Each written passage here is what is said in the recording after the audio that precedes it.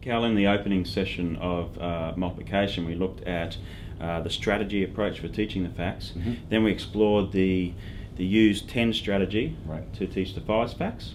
Right now we have to look at the doubling strategy. Right. And in that opening session we used the double as an exemplar for how to introduce, reinforce, practice and extend. So we shouldn't have to go through quite as much, but we have to still do multiply by 2, doubling, and multiply by 8, double, double, double, and then link that with the 4's double, double. Yes. What do you suggest to introduce the double strategy of multiplication? Well, doubling involves multiplying with the 2, and often what happens when children work with the 2 is they want to count steps of 2, Mm-hmm. which is they can be okay on as long as they're not having to go too far.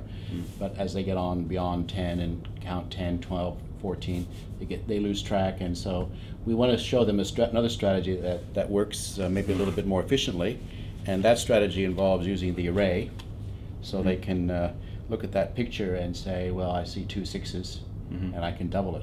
Mm-hmm. So what they would have done is probably counted 2, 4, 6, 8, 10, 12. They might have written, when they were doing addition, 6 plus 6 and as 12, but now we have to connect that symbol, Yeah.